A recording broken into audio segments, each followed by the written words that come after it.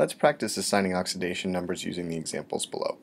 So item A is pretty straightforward. This is copper in its elemental form, no formal charge, nothing weird there. This is copper solid metal. So the oxidation state of copper in this case is 0 because it's the elemental form of copper.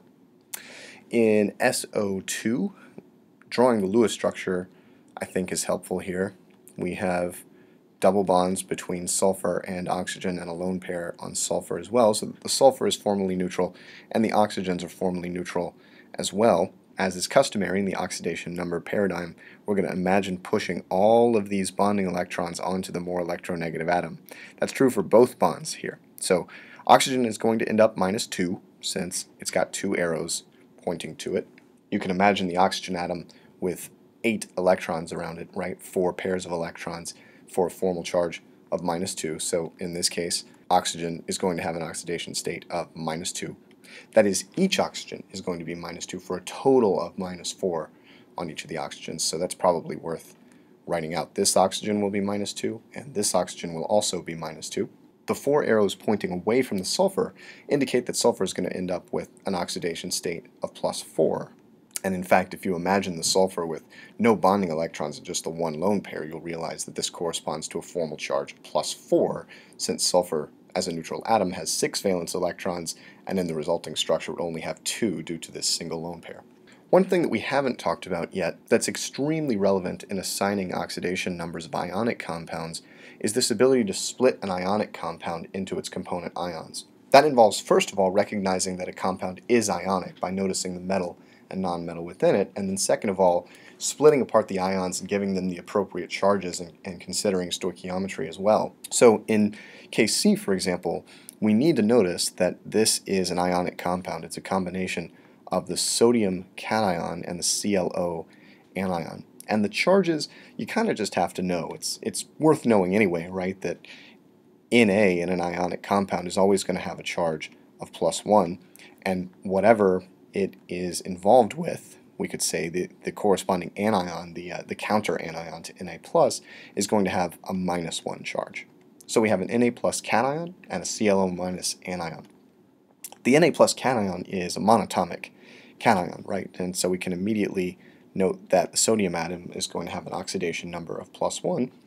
As for ClO, this is a case where we should probably consider the Lewis structure.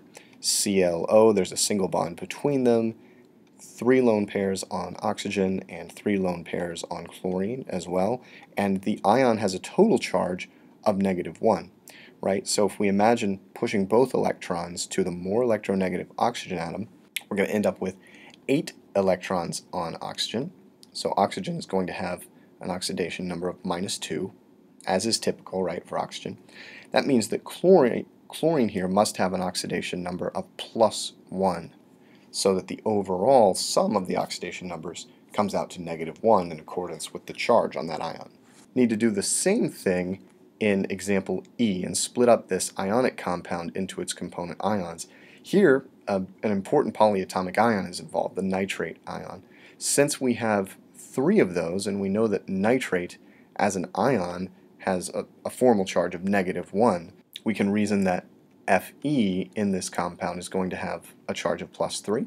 That means that since this is a monatomic ion, we can directly conclude that the oxidation number of Fe in this compound is +3. We can analyze the nitrate separately. We're going to have 3 identical copies of the nitrate anion in here, so we only need to consider a single ion, as all the nitrogens and oxygens in the other nitrate ions are going to have the same oxidation numbers as these. And rather than drawing out the Lewis structure, it's worth noting that oxygen here is fairly normal. It's going to have the usual oxidation number of -2 in the nitrate anion. You can verify that by drawing the full Lewis structure and applying, for example, this electron pushing procedure that we've seen before, but I won't do that here. That means that the total amount of negative charge on the oxygens is -6, right, since we have 3 of those, which means that the nitrogen atom in NO3- has to have an oxidation state of +5. The 3 oxygen atoms add up to -6, the single nitrogen adds up to +5, the sum is -1, which is consistent with the total charge on the anion. And finally we have Cr2O7 2-, And this is a case where the Lewis structure would probably get quite messy, and it's a good idea just to think about oxygen in its normal oxidation state of -2 here. So we have 7 oxygens in the -2 oxidation state. That's a total of 7 times -2 minus 14 on the oxygen atoms. That means the 2 chromium atoms must amount to +12, since the overall charge on the ion is -2.